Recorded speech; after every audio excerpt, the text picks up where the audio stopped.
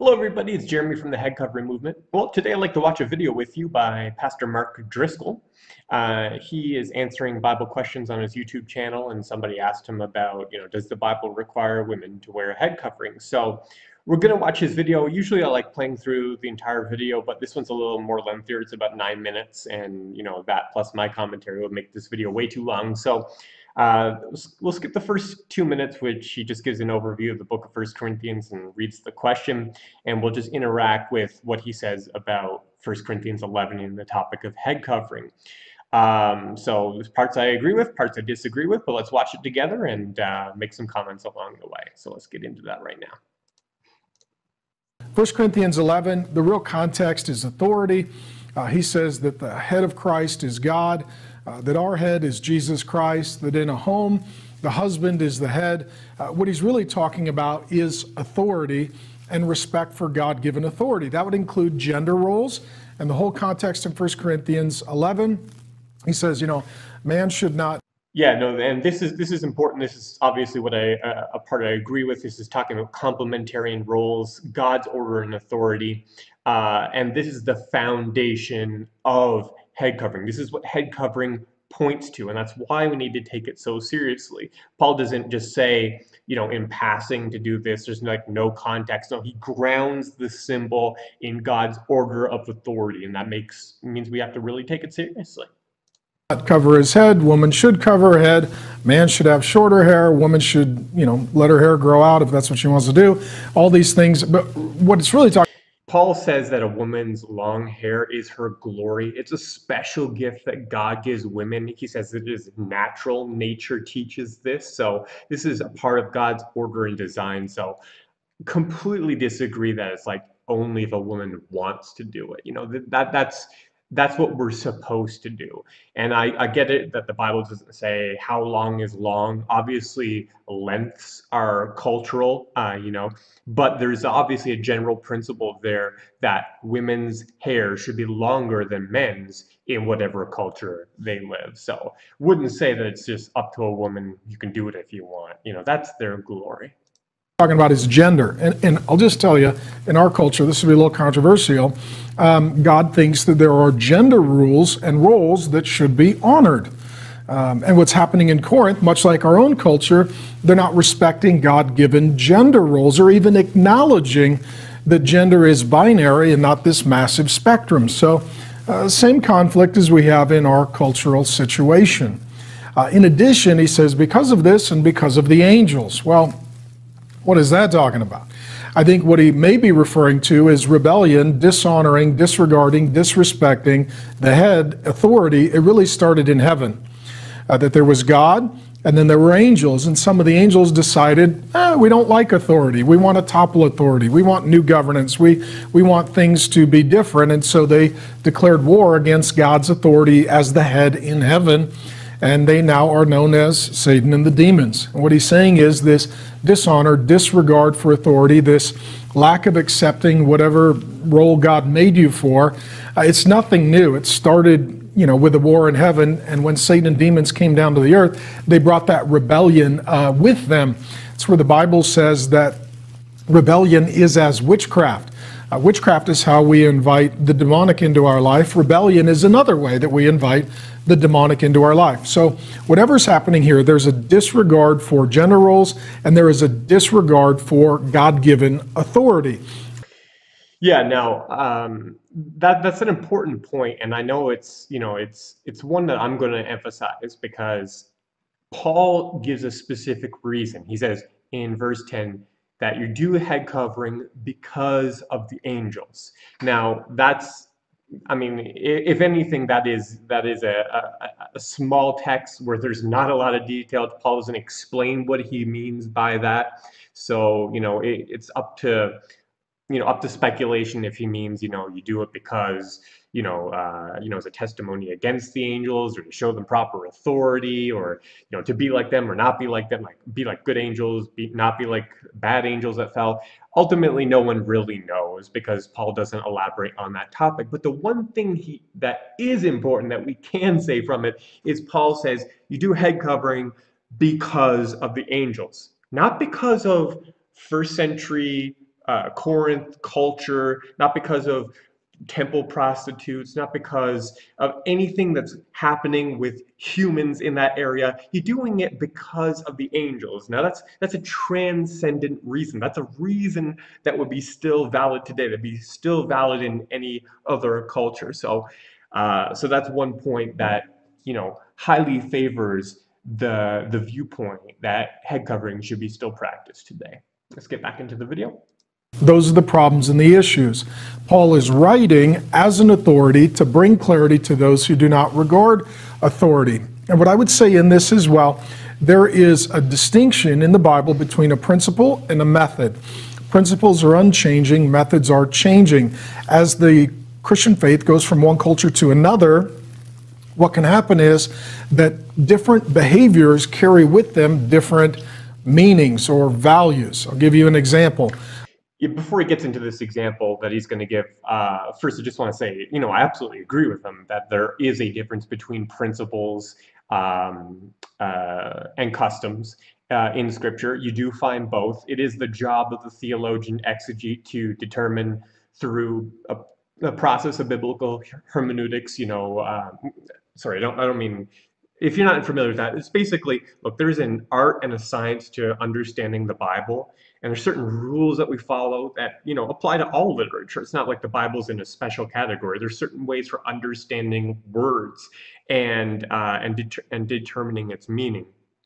And so there are cultural things in the Bible, and there are things that, even though that it doesn't apply in our culture, we take the meaning from it and we apply it in our modern age or whatever culture we live in. So absolutely agree with that principle, but the fact is that, do you treat head covering like that? Because we would all agree that there's certain things in Scripture that we don't separate the principle from the custom. We put them together. Baptism is one, the Lord's Supper is another.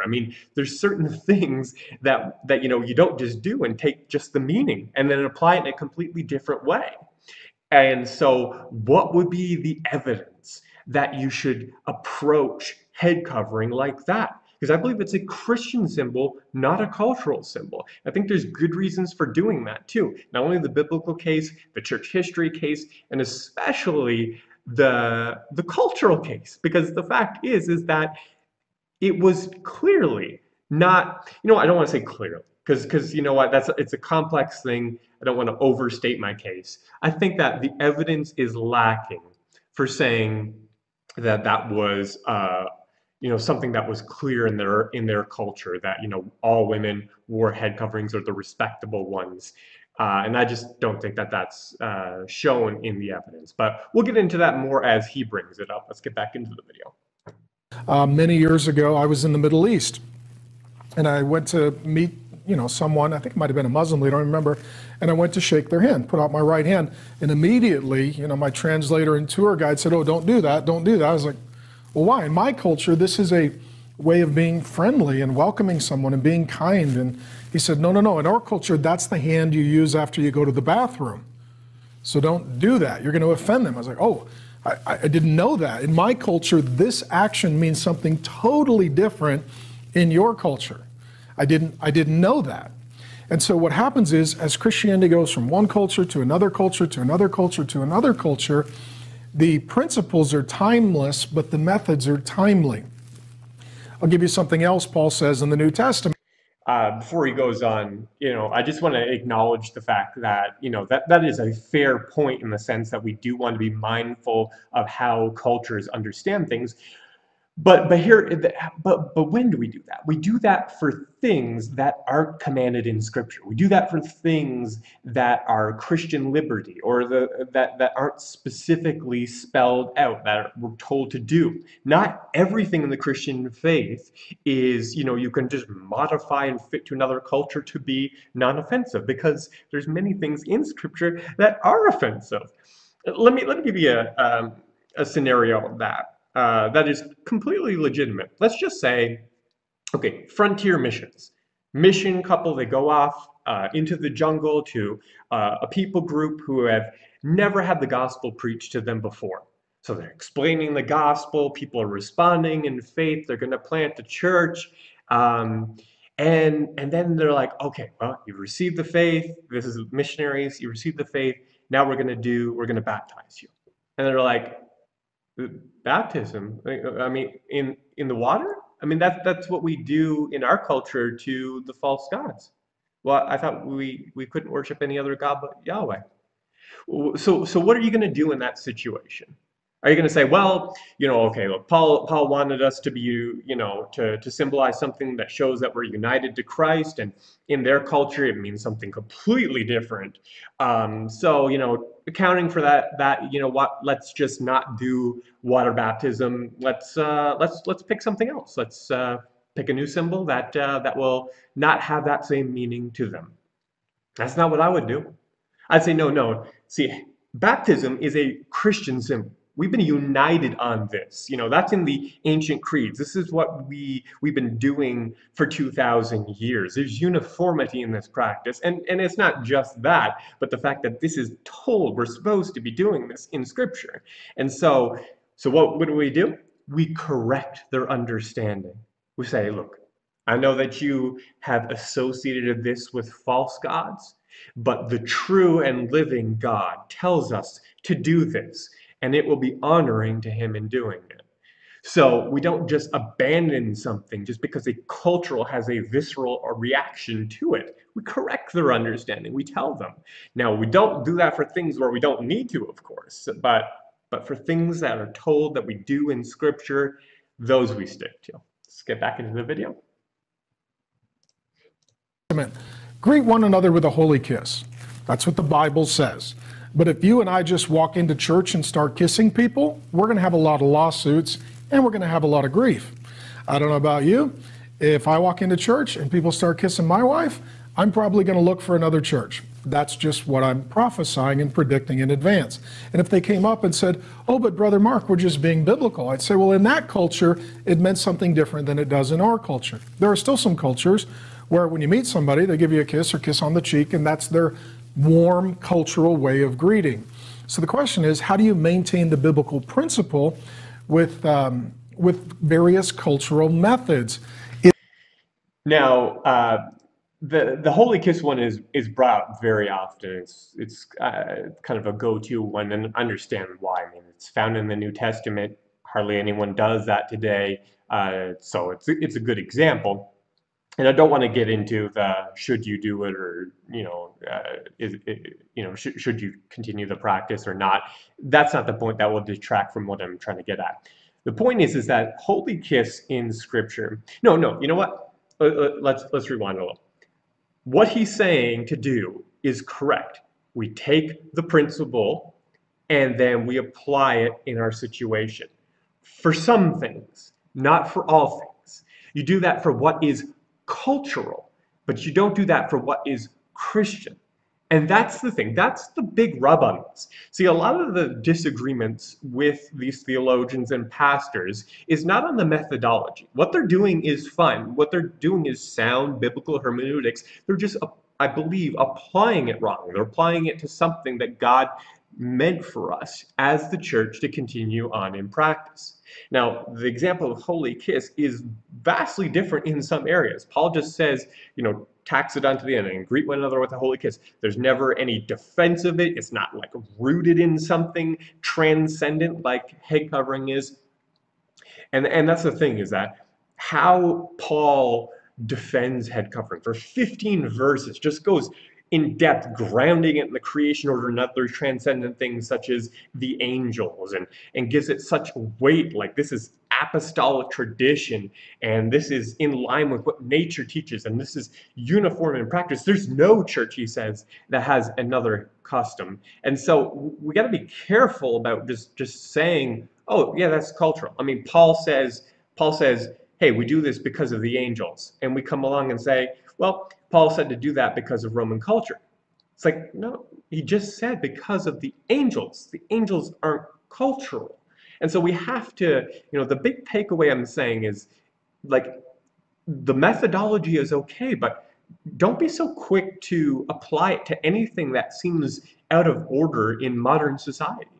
Fact is that head covering was unanimously practiced by the entire church wherever it went for 1,500 years. It wasn't until the Reformation where you have any divergence whatsoever. And then even from the Reformation to today, well, not today, but in the last 100 years, that it was still the majority practice. It's only today where it is a minority practice. And so let's not be so quick to just say, because we look around, we see, hey, no one's practicing it today, it must be cultural. No, there's good reasons for why the church has always said, no, this is a Christian practice. This is what we do. This is proper order when we come together to worship God. Anyways, let's get back into the video. It seems like in that culture, women that were prostitutes and or behaving in unacceptable ways would take their head covering off. In the same way, in our culture, this would be like you're married, male or female, and you go out to the club or the bar with your friends and you take your wedding ring off. You're communicating something. You're communicating something that is rebellious and nefarious and open to sin and temptation. And so what was happening in that culture was, in some regard, form, or fashion, what they were doing was communicating rebellion against God-given biblical principles for behavior. Okay, so this point here, I think this will be instructive. Actually, let me just turn back on the full screen here.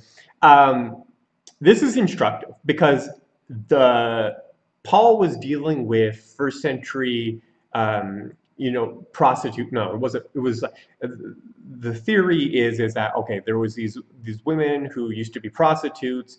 They converted to Christianity, but kept on some of their old ways, or they were or that every woman wore a head covering, and any who didn't would be kind of matching the practice of prostitutes. Here's the thing. Don't believe me. Don't believe Mark.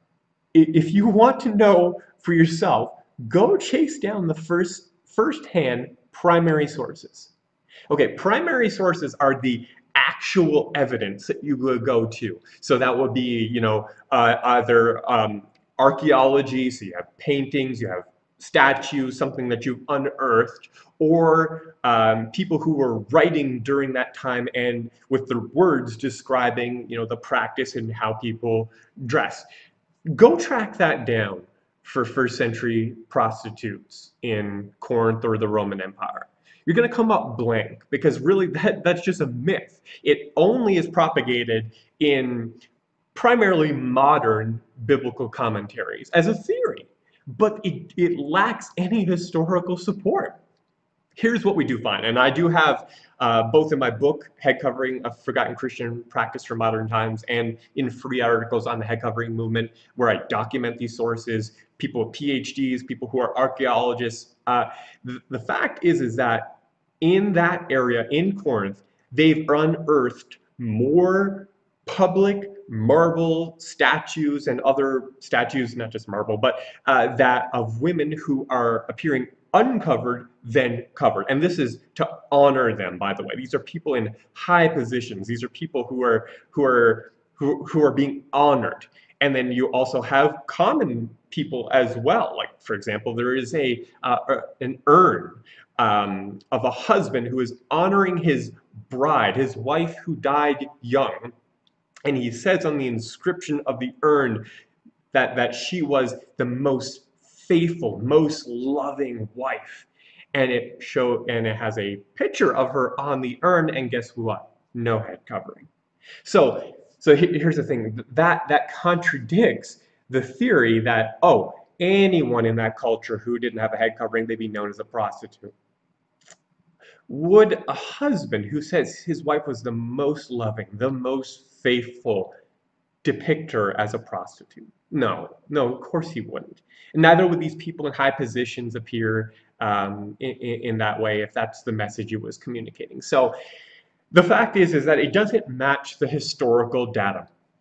And this might go a little long, but I think this is important, is that the main thing, I think it's the only thing, I can't remember, it's been a while since I looked into it, but the only thing that people point to is that in Corinth there was this temple of Aphrodite where there was 1,000 temple prostitutes, and so that's kind of where the Corinth prostitution thing happened. But the thing is that the source for that, Strabo, I'm not sure if I'm saying his name right, but he died, about 25 years before Paul wrote First Corinthians. And he went around to different places and recorded, travel logs of the different places he went to. And he refers to this temple, but he refers to it in the past tense. Corinth was destroyed around, I think it was like 146 BC by the Romans, and then it was rebuilt about 100 years later. And so before it was destroyed, so it's like 150 years before the book of First Corinthians, that's when there was the 1,000 prostitutes in this big temple of Aphrodite. When it was rebuilt, it was nothing like that one. He actually even says that it was small in contrast.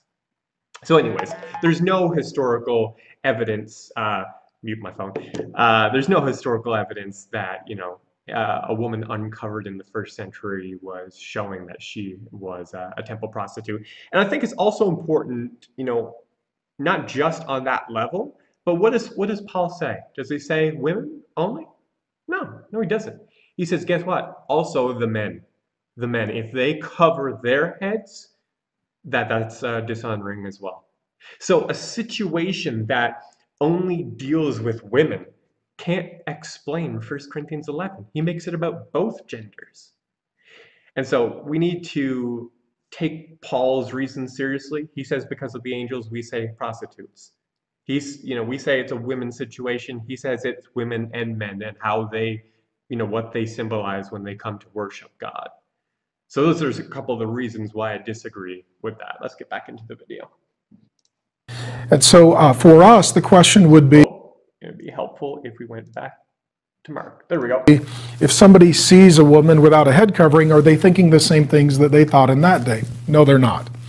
But are there certain things that men or women could do to present themselves as Christians that demonstrate a complete rebellion against authority? Like if I wore a big t-shirt that just said F authority, in our culture that would be the way of sort of demonstrating that I don't believe in authority. If my whole life is just devoted to anarchy and rebellion, I'm just a punk rocker to my core, and the only authority I believe is that I'm my own authority, that would be in principle against what he's articulating there in 1 Corinthians 11. So what I would say to you is, what is the principle? The principle is to respect God-given authority. What is the method? It can vary from culture to culture. In some cultures, this principle would still hold true. In some cultures, women wear head coverings, and if you don't, you're saying something that you may not want to be saying, and it all depends on the culture. In other cultures, not wearing a head covering doesn't communicate anything. Nobody thinks anything of it. And so what I would say to you is I appreciate your friends studying the Bible. I appreciate them seeking to be biblical, but I think it is important to go principle, method, and again, just like head coverings, I'd say greet one another with a holy kiss. That's just another example. Principle, well, how do we greet one another in a warm, affectionate, and appropriate way? The method in our culture wouldn't be kissing. It would be shaking a hand or giving a high five or maybe the knuckles, whatever that case may be. So we want to keep the biblical principle, and we also want to honor a cultural method. And the truth is, sometimes if we keep the method, it actually works against the principle. It works against the principle. And so I hope that's of help. It's complicated. That is the issue in God's Word, and that is the issue in Corinthians. And I would say that less clear text get interpreted in light of more clear text. We call that the principle of perspicuity. This is not the clearest text, and so other scriptures help to give us some context for this text. If you've got a question, send it in to hello@markdriscoll.org. Hopefully it's a little easier than that one, and I'll do my best to answer it for you. Okay, so I don't think that this is a perspicuity issue. I understand, what he's saying, that of course it is a correct biblical hermeneutics principle that if there are two texts, or multiple texts, and that one seems to be contradictory to the other, you always interpret the clear in light of the less clear. True principle. But the fact is that there's nothing that actually contradicts this at all. So that's not really the issue. This is a topic that is dealt with only once in the New Testament, but don't let that one time, make it sound like it's not important, because the length and the vigor that Paul goes through in defending it, 15 verses, 5 different reasons, rooting it, like I said, in the creation order and angels and all these big, hard to overturn. Like, you can't just take that lightly in how he defends this symbol. So Mark understands this as a cultural symbol where you take the principle and you can leave behind the symbol. I say that this is a new covenant Christian symbol. It means they didn't practice this in Genesis or under Moses. This is for those who are in the new covenant, and it is for all cultures, all times, that when praying and prophesying, I understand that to be when we're gathered together as a church to worship God. Some people understand it as more. That's okay. That's not what this is about. But when we're, at the very least, when we're gathered together to worship God corporately, that women should cover their heads, men should not have something on their heads, and that visually communicates to the angels, not to the culture around you, but to the angels and those gathered, that you accept God's role and authority for you. And that to me is a beautiful thing. It's not something that we should be, just quickly leaving behind. If a culture is misunderstanding this, then the culture, and of course, when I say the culture, I'm not actually referring to people outside the church. I'm really talking to the church, because it's for the church and for the angels. And so they would need to be retaught and taught what it means as a Christian when we do this. We're communicating something beautiful. This is a visual picture that God wants us to do. And it wasn't just for Corinth, but as Paul said in verse 16, that there is no other church. All churches practice this custom. The antecedent to when he says that we have no such custom comes from verse 13, where it talks about women praying uncovered. That means that it was something that was done in uniform practice. Not just the Corinthian church had their women covered, all the churches that Paul knew about, that he had planted, all practice this symbol. We're the exception, and that needs to change. So if you'd like to study this more, you can head on over to headcoveringmovement.com/study for our free study guide of this passage. And you could also get my book at christianheadcovering.com. It's called Head Covering: A Forgotten Christian Practice for Modern Times. Thank you.